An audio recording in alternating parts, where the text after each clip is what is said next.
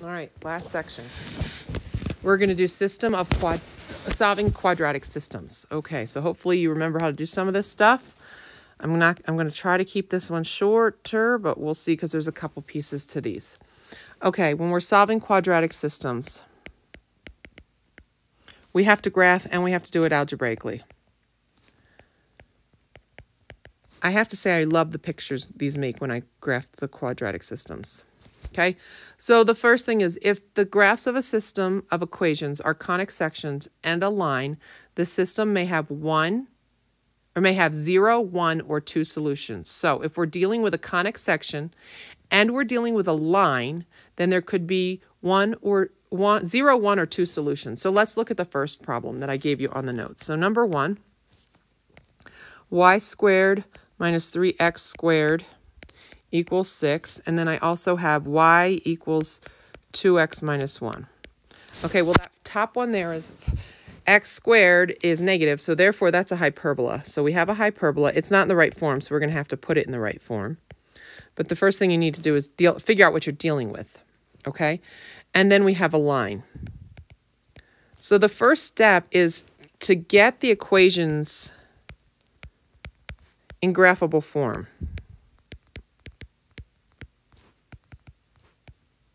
So y equals mx plus b is fine. But the other one is not. The hyperbola is not in the right form because a hyperbola has to equal 1. So let's put our hyperbola in the correct form. So that means there's no completing the square that needs to be done here. I just have to make sure it's equal to 1. So I need to divide both sides, everything by 6.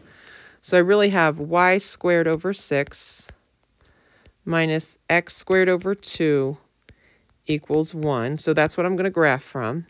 And the other one is already equals y equals 2x minus 1. That's already in graphable form because that's y equals mx plus b. All right, so these are the two we're going to graph. So the second step is to graph them both. Okay, so we're going to graph these two. And let's see if I might have to make this a little smaller so we can fit it off. All right, let me graph these. Try to remember how much room I need by looking at my notes.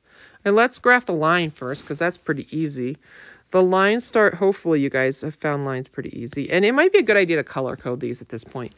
So -1 is my y-intercept. My slope is 2 over 1, up 2 and over 1, up 2 and over 1. And I'm going to do my best to make this line beautiful. Okay, our line's done. So I did the line in orange. All right, now I need to look at my hyperbola. So there's going to be a lot of mess going on here. The first thing I need to do is get my asymptotes in place. So I need to put a 0, 0, and then the square root, let's see, I did this, and I didn't write it down. The square root of 6 looks like it's 2 point something or other. So I'm going to go up, and I know that's up because it's under the 6. So I'm going to go up 1, 2, and a little bit. I'm just looking at my graph that I made. Okay, and then the square root of 2 is 1 and a little bit. Okay, so this is why we can't get an exact answer from graphing, because I just said 1 and a little bit. I mean, how can I get an exact answer? And then I'm going to make my asymptotes so that I know where to put it. And now let's see, who was negative? The x squared is negative, the y squared is positive. That means this is an up-down hyperbola. So let's graph it here. And here. What does it look like? Where does it cross? It looks like it has two solutions. It looks like it crosses at, and it does, it crosses here, but I can't really tell where because these drawings aren't very good, and here. So I know I'm looking for two solutions, okay? So there's my two solutions where they cross. All right, so what's next? Well, next is going to be solve algebraically. And this is the steps for all of them. Either substitution or elimination, whichever one works easier. And I hope you remember how to solve these. Okay, let me make sure I know how to spell elimination. All right, so in this case, I know that substitution is going to work better because I did this problem already. Because I already have it solved for y equals. Pretty much substitution's only really going to work if you're dealing with a line. Okay, so I have two things going on here. Let's rewrite the equations. I'm going to rewrite them in their original form because it's easier that way. I don't have any denominators or anything, and there's no need to have it in another form. So I'm going to keep it in this form so we don't have any fractions. So I'm just copying them from the original problem. Okay, because I know that y is 2x plus 1, I'm going to replace y with 2x plus 1. Now, you got to be really careful here. There's some fun algebra here. So I have 2x minus 1. Sorry, I said plus 1, didn't I? It's minus 1 squared, because that's instead of y. And then I'm going to write the rest of the problem the way it was. I replaced the y with that.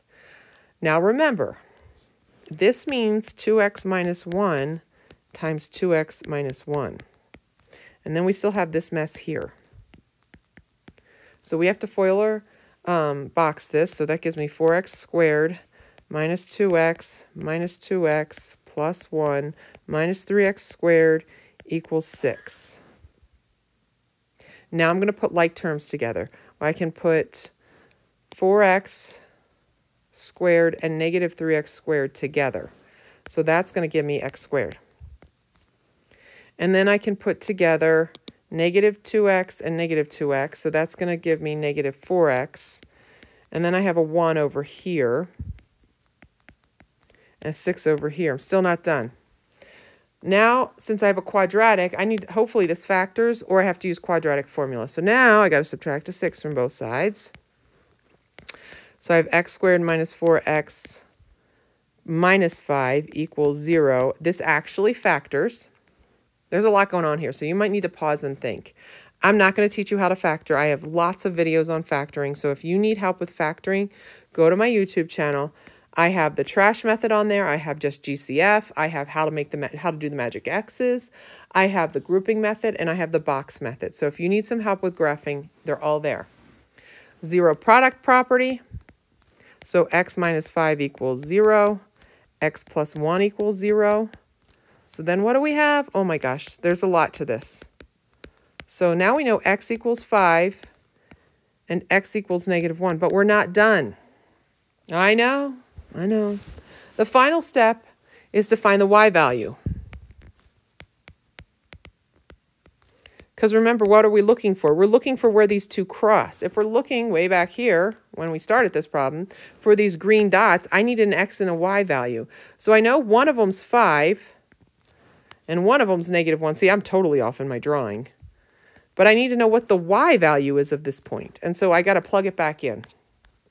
Okay, so let's start with where x equals 5. If x equals 5, it doesn't matter which equation, so I'm going to pick the easy one. I'm going to go y equals 2x plus 1. That minus 1, that was the original. I keep saying plus 1. That was the original equation for the line, and I picked that one because it's easier than the other one. So y equals 2 times 5 minus 1. So the y value is, why am I getting it? Oh, no, I got that. It's 9. So my first point up here, this is 5, 9. You can see my drawing is completely off. 5, 9 is my first point. So 5, 9 is my first solution. And now I got to figure out the 1. So let's do the same thing. X equals negative 1. So y equals 2 times negative 1 minus 1. So, oh, that looks like a parenthesis, not a 1. Okay, and so that actually equals negative 3. So our other point is negative 1, negative 3. And I can't leave it. I got to go up and do it. Okay, so I was kind of close with that one. But you can see you can't rely on your drawing to give you the right answer. But you still have to do the graph. Okay, all right. Now, if you are graphing a system of equations that are two conic sections, this is the next sentence on the notes, then the systems can have 0, 1, 2, 3, or 4 solutions. And this first one that we're going to do does have 4 solutions. Are you ready? Luckily, I was nice in number 2. They're already in the right form. X squared plus y squared equals 64. Well, I hope you know that's a circle. I know it's a circle because they're both positive and they both have a 1 in front of them. And it's in the right form already because remember, a circle, if you look back, you have to have a number on the other side. And then x squared minus y squared equals 8. That's going to be a hyperbola because the x squared or the y squared is negative. And it's not in graphable form. So first step, put both equations in graphable form. The first equation's fine, but the second one's not, because a parabola has to equal 1 in order to graph it. So I'm going to divide both sides by 8, and that'll take care of that. So now it's x squared over 8 minus y squared over 8 equals 1. Okay.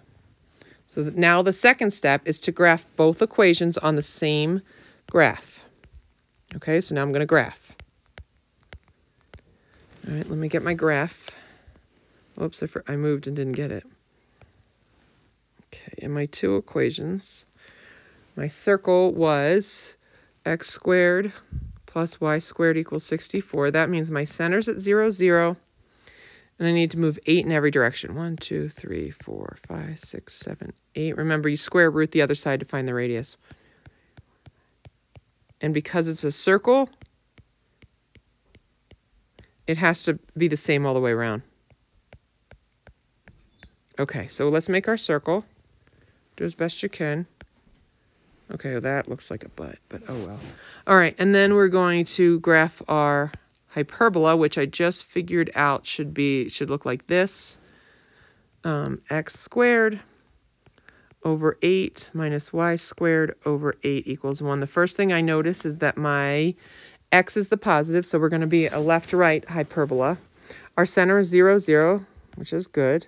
And then I have to do the square root of 8. And I think the square root of 8, I didn't write it down, but let's see, I was counting by 4s here, is 3 point something. So I'm going to come over here. 1, 2, 3 and a little bit. 1, 2, 3. It's the same all the way around because they both have an 8 underneath them. A little bit. Let's make our little hyperbola thing. We know it opens left to right. So we're going to go this way. So how many solutions are we expecting here? Oh, I did not draw that well. How many solutions? We're expecting 4 solutions. 1 here, 1 here, 1 here, and 1 here. So when we do the algebra, we should have 4 solutions. Okay, that's where they cross. All right, so we did the graph. So now we need to do algebra. In this case, in most cases, you can eliminate. And I'm going to use elimination. I think I spelled it wrong before. I think it only has 1 L. Okay, so again, I go back to my original equations because they're easier. And if you stack them, you can see how quickly things are going to eliminate. So remember, elimination means when we add these two together, one of the variables go away, which they do. Now be careful here. This is 1 plus 1. So this is 2x squared equals 72. Okay, we're going to divide both sides by 2. So x squared equals 36. Now this is where the plus minus comes in. We're going to square root both sides. So our x's are going to be plus minus 6. Okay? This isn't going to be as difficult as the last one actually. And then our last step is step 4 is to find our y's. Okay, well let's figure out. Let's pick an equation. I'm going to do x squared plus y squared equals 64. And I'm going to put a positive 6 in there. So I end up with y squared equals 28. And if I square root both sides, I get this plus minus the square root of 28. And we actually have all what we need. This actually can simplify to y equals plus minus 2 root 7. Well, look what I have. I have all 4 solutions. If x is positive 6, y could be positive 2 root 7. If x is positive 6, y could be negative 2 root 7. If x is negative 6, y could be positive 2 root 7. If x is negative 6, y could also be negative. And there's our 4 solutions. So it sounds complicated, but because of that plus minus, if you think about it logically, you can get the 4 solutions pretty quickly. I apologize ahead of time. This video is going to be a little bit longer. Okay, let's go to number 3. All right, so let's get them both in graphable form. So we have x squared plus y squared equals 64. That's a circle, so we're good. It's already in the right form. X squared plus 16y squared is an ellipse, and it's in the wrong form because it needs to equal 1. Okay, so this is an ellipse. And so we just need to divide everything by 64. Okay, could you imagine if I made you complete the square on these two? Ugh. Okay, that would be just mean. So then we have x squared over 64. 16 goes into 64, surprisingly even. We do that on purpose, equals 1. Okay, so now they're in graphable form. We're going to use this to graph only, okay? And so now we're going to graph both of them. So let's graph them and see how many solutions we're looking for. Okay, the circle center was at 0, 0, and then you had to square root the other side, and that's 8 on both sides. 1, 2, 3, 4, 5, 6, 7, 8. 1, 2, 3, 4, 5, 6, 7, 8. 1, 2, 3, 4, 5, 6, 7, 8. I can't even see very well. 1, 2, 3, 4, 5, 6, 7, 8. Okay, then I make my circle as best I can. Now remember, with an ellipse, we need to decide which is which. So the first thing is it's still at 0, 0 is our center. Our major axis is the x because of the 64. Nice thing about this, the square root of 64 is 8, so we already marked that right here. The square root of 4 is 2, so in the y direction we're going to come out 2. And then we make our little drawing. Isn't that a nice drawing? I like it. So in this situation, where do these two cross? These only cross in 2 places, so we're looking for 2 solutions here. Okay, I'm going to use elimination again, and I'm going to go back to the original 2 problems. Ooh, okay, so I have x squared plus y squared equals 64, and then I have x squared plus 16y squared equals 64. Well, something needs to be negative, so I'm going to change that top one, and I'm going to make it all negative. I'm going to multiply the whole thing by -1. Remember, you have to multiply everything. So this is what it looks like once we've multiplied by -1, right? And this one we can just bring over as is. I hope this is bringing back memories of this lesson. Well, this turns out nice because look what happens. Well, the x's go away. We're left with 15y, but that doesn't, where's y squared? That doesn't matter because on the other side we're left with a 0. So we can divide both sides, whatever, but y is 0. Okay? If y is 0, so this time I eliminated the x, so the last step is to find my x's. Okay, so then let's pick one. So x squared plus 0 squared equals 64. This one you could have read from your graph because it's pretty obvious. So x equals plus minus 8. That means we're at 8, 0. And if you look at your graph, it makes sense. Negative 8, 0. Okay? All right, we're not done. Now we have to do, if we're graphing inequality, these are the pretty pictures. If we're graphing 2 and they're inequalities, we have to graph them and we have to do some shading. Okay? All right, we're almost done. I know my hand's hurting. System of quadratic inequalities are solved by graphing. That's what I'm reading off the notes right now, so you should be filling that in. So we don't have to do any algebra. We just have to graph and shade. Remember, a greater than and a less than have dashed lines. A greater than or equal to and a less than equal to, the lines are solid. So let's look at number 4. My hand is killing me from doing all this writing. Okay, y is greater than x squared plus 1. Okay, I know immediately. That's a parabola. We're missing a square, so that's a parabola. All right, that's a good form. And then we have a circle. Okay, you actually don't have to do test points on these. I'm going to give you the hints as we go. So let's, whoa, that is not what I meant to graph. Hold on, it's because my hand's getting tired, but we're going to finish this. Okay, I didn't choose it. Okay, the parabola is already in the right form, but the x, the x is squared, so it's x squared. That means we have an upward-facing parabola. I actually just put this in my calculator and looked at my table to see what numbers I needed. So the vertex is at 0, 1. Okay, so here's the vertex. And then I went from there and I looked, and it looks something like this. Oh, but it needs to be dotted. And y is greater. So the place where y is going to be greater is on the inside. So I'm going to shade the inside of this. You could do a test point if you're not sure. But since y is greater, y is going to always be greater on the inside than the outside because as we move up, we're eliminating the bigger y's from the outside. Okay, now we're going to do our circle. Our circle is at 0, 0. And it comes, oh, is it, why am I, yeah, it's at 0, 0. I did it wrong on here. And it comes out 3 on both sides. 1, 2, 3, 1, 2, 3, 1, 2, 3, 1, 2, 3. It is a solid line. Okay, here's how you know. If it's less than, if the little x squared plus y squared is less than, you're going to shade inside. If it's greater than, you shade outside. So because it's less than, again, you can do test points, but I'm going to shade on the inside of this. And where does my overlapping shading happen? In here. And so you guys are going to have to do something to indicate where your overlapped shading is. Okay, so you can see my orange. So that's my solution. Any number in that shade, any ordered pair in that shading will make them both true at the same time. One more to do. Okay, if you want to pause and come back later, I don't blame you. I wish I could, but I really want to just finish this. All right. Whoa, what just happened? Number 5 is x squared plus y squared is less than 36. I already know that's a circle. And the reason I know it's a circle, they're both positive and they both have a 1 coefficient, and that's going to be an easy circle to graph.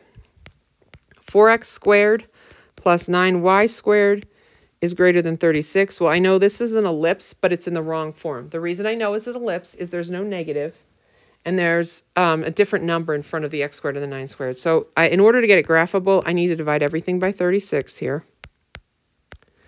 And so now I have x squared over 9 plus y squared over 4. Because remember, an ellipse has to be equal or has to have 1 on the other side. Okay? I don't know why I drew my 1 like that. All right, ready? Let's graph. Last graph of the day. Let me try again. This one comes out nice, actually. So let's graph the circle. The circle was 0, 0 center. 6 was its radius. 1, 2, 3, 4, 5, 6. 1, 2, 3, 4, 5, 6. 1, 2, 3, 4, 5, 6. 1, 2, 3, 4, 5, 6. Let's look at it again. It's a dotted line. And it says the equation is less than 36, so that means we're shading on the inside. If it was greater than, we'd be shading on the outside. Okay, so you just have to kind of practice that. It just makes sense if you think about it logically where to shade. If not, we could always done a test 0.00 and see if that made the equation true. If it did, shade on the inside. Okay? All right, let's graph our ellipse. Our center is 0, 0. It looks like we go out, 3. I almost said 9. Remember, we have to use and I can't see my points anymore. 1, 2, 3. 1, 2, 3. I should have used a different color. And then in the y, we go out 4. Or no, square root of 4, which is 2. And then we do that. Oh, it's supposed to be dotted. Let me take that off. If that happens to you on a test, oh, I took the shading off too. If that happens to you on a test, you can always just draw a line and say, that's supposed to be dashed, okay? Because I know it's hard to erase it. And especially if you're using pen and colors, which I don't care about, you might just need to draw, oh, that was supposed to be dashed. So let me fix it so it's dashed. Okay? Now that one says the equation is greater than 1, so that means we have to shade on the outside of this. So this drawing makes a donut. And so, where are the solutions? Oh, look, it made that dark blue area. The donut shape is the solution for that inequality. Isn't that pretty?